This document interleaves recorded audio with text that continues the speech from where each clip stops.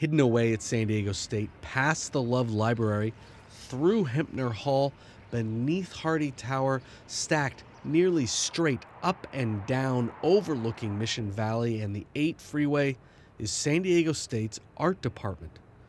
And once a week, between the noise of students and freeway traffic, a puzzling sound.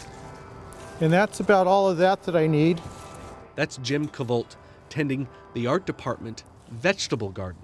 The thing is we don't need a whole lot of celery because it's just going to be for the hummus. Jim loves his garden. When I say it's his garden, I mean he takes care of it. It belongs to the whole art department, but it was all Jim's idea.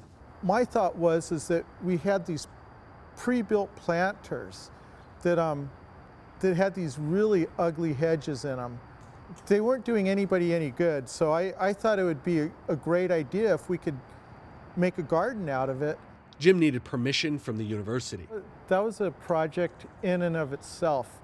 San Diego State Facilities is in charge of where Jim wanted to put his garden. He needed their permission before he could plant his first seed. They were very reluctant. They don't like to do things that's going to make somebody more work, which I completely understand. They also didn't want to rip out hedges that were low maintenance. But he persisted, eventually getting a meeting with the head of facilities. Said exactly what was going on and that I would take full responsibility for this. And they said, fair enough. And they let me do it. Then the real hard work began. We had to dig the roots out.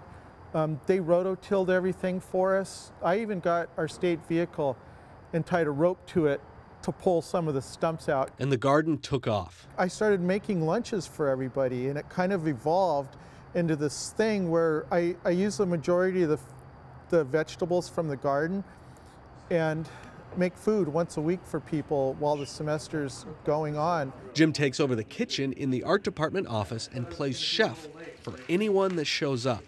Up to like 10 or 12 people. And Jim cooks the whole thing.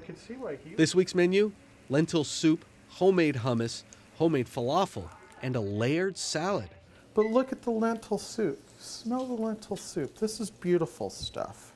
The lucky dozen students and professors file in. Why don't you guys go ahead and start eating? It truly becomes a community garden then. And after it's all over and everyone's full, Jim smiles to himself, cleans up the kitchen, and starts to plan for next week. Next time I make falafel, I'm going to make a bunch of it. Matt Bowler, KPBS News. I just wasn't sure how much it would make.